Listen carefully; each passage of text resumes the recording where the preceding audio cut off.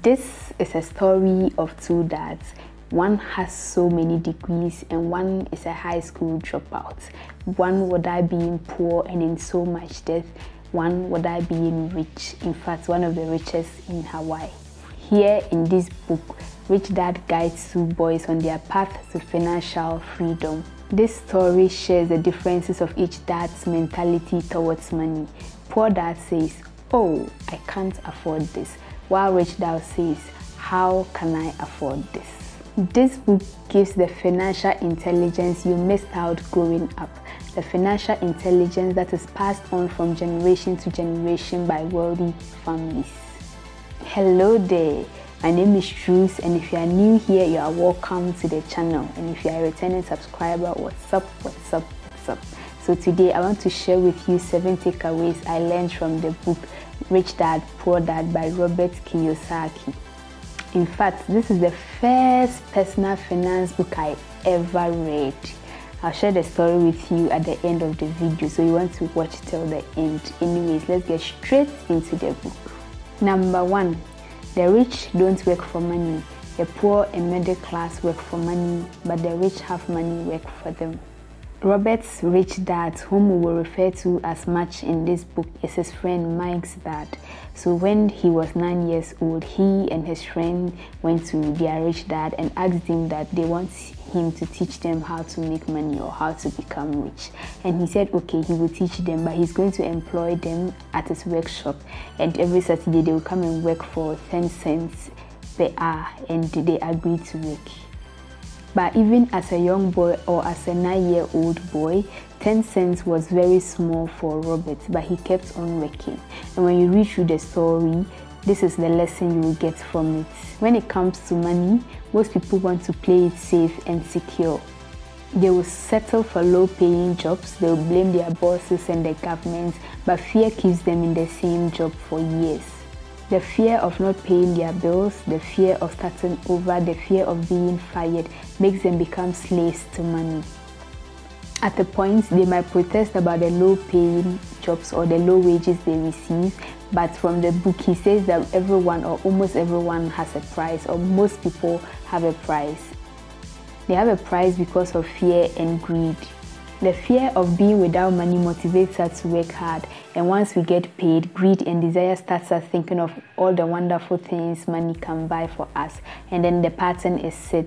You get up in the morning, go to work, you get paid, you pay your bills, you come home, the next morning you go to work, and the same pattern continues. And once they increase your wages, you also increase your spending, and in the book it is referred to as the rat race. And so let's go back to the story of the two boys. So these boys kept working and working for the 10 cents, and one day rich dad comes to tell them that he won't pay them again, but they have to keep working because they said they wanted to learn about money and how to make money and not him paying them. So they kept working, but Robert was even scared to tell his poor dad, his actual dad, that he was working for free.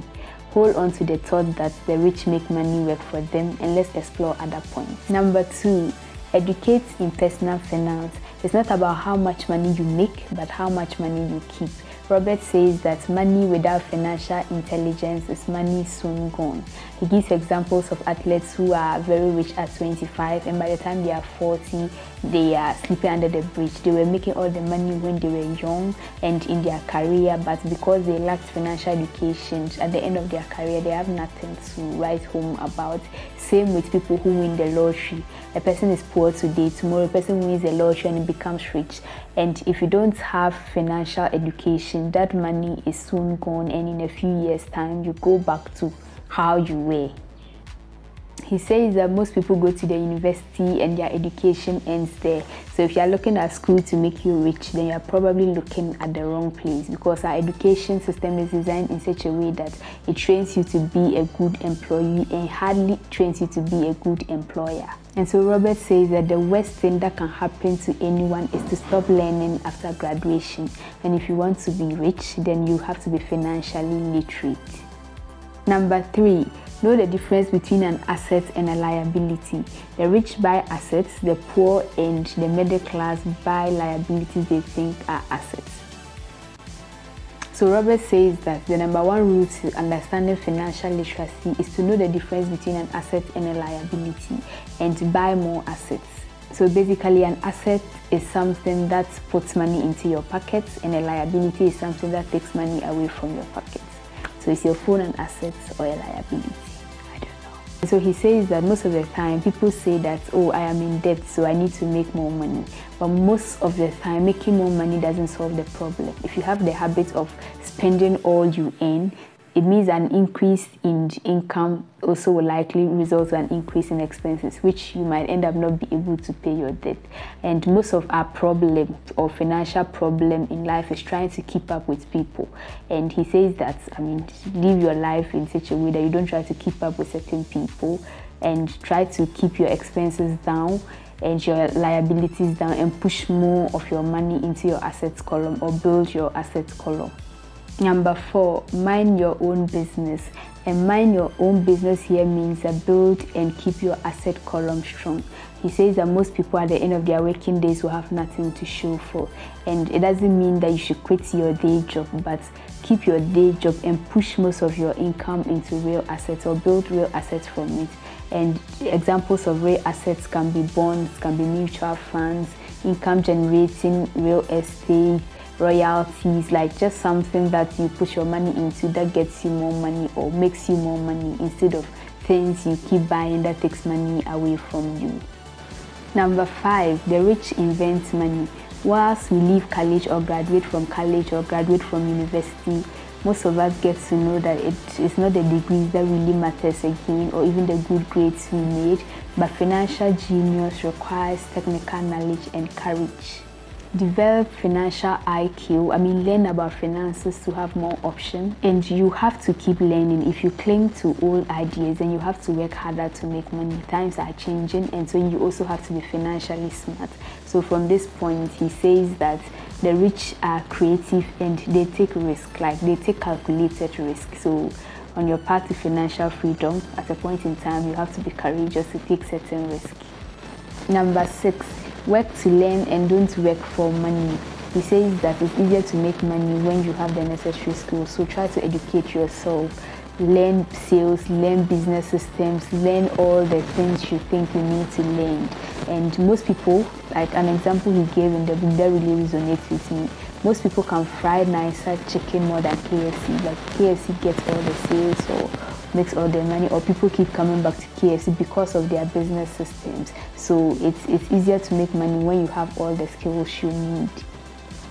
And so all in all, education is more important than money, because at the end of the day, even if you lose all the money you have, since you still have the skills, you can always just hop back into whatever you were doing in the first place. And so for the past 6 points, I have spoken about so many different things, from assets to liabilities to financial IQ, financial literacy, and all that. But one of the things that can even prevent you from building an abundant asset column, even if you are financially literate, is certain obstacles that can stand in your way. So I'm going to point out these obstacles to you. And yeah, that's my last point. So let's get straight into it. And number 7 is overcoming obstacles. And our first obstacle to overcome is fear. Overcoming the fear of losing money. Even the rich has this fear, but Robert says that it's usually not the fear itself, but how you handle it. So if you hate risk and worry, start early. So he says that most people are so afraid of losing that they actually lose. The pain of losing money is far greater than the joy of winning money or making more money, which is a bit weird. So if you hate losing, play it safe and go with a balanced investment. Our second obstacle is overcoming the obstacle of cynicism. Most of us have doubts. I'm not good enough. What if so and so is doing better than me? And he says that at a point in time, you have to stop worrying about what other people will think and overcome this obstacle so that you'll be able to go ahead to do your investments and do whatever you want to do with your money. Our third obstacle to overcome is laziness. He says that busy people are often the laziest. This point was a bit funny, but can be true. And he says that people are usually so busy that they don't take care of their wealth. Don't be like people. So And so don't have a lazy mindset with the I can't afford attitude. Instead, you should be asking yourself, how can I afford? Our next point is habits. Our lives are as a reflection, or our lives are a reflection of our habits, even more than our education. So have the habit of paying yourself first. And he says that if you pay yourself first, that is like using your money to invest or save or all those things for you, and you even owe other people. Since they will come after you and come after your life, it will push you to seek other forms of income. And our last obstacle to overcome is arrogance. He actually defines arrogance as ego plus ignorance. And he says that most people use arrogance to hide their ignorance. And that if you're ignorant in a particular subject or in a particular area, like humble yourself and learn, or allow other people to teach you. Don't use your arrogance to hide all your ignorance. It's better to learn, humble yourself and learn and know the right thing than by being arrogant. So okay, so we have come to the end, but not the end. I promised you a story. Anyways, don't forget to subscribe and like. Let's go straight into the story. So I think 5 years ago, I was in second year in the university, and it was my birthday and it was a Saturday. So I went for a union meeting in the morning, and then I came back in the afternoon and I was exhausted. But when I entered the room, my roommate was having a visitor, and I entered and we all got into talking, and my roommate told this guy that, oh, today is her birthday, and he was like, oh, he wished me a happy birthday and he was happy, and he said he's a September born. So we even started making fun of my roommate who is a September born, that, oh, September borns are special and blah blah blah and all those things. So we all got into talking, and this guy removed a book and said, since today is your birthday, I'm going to give you this book to read. Rich Dad, Poor Dad. I said, okay.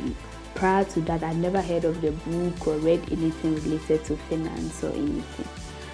And he said when I'm done, I should give the book back to his friend and she'll get it. So that is not the book. I bought this book by myself after I read the book. So he left, and then I said, oh, let me just open and see what this book is about.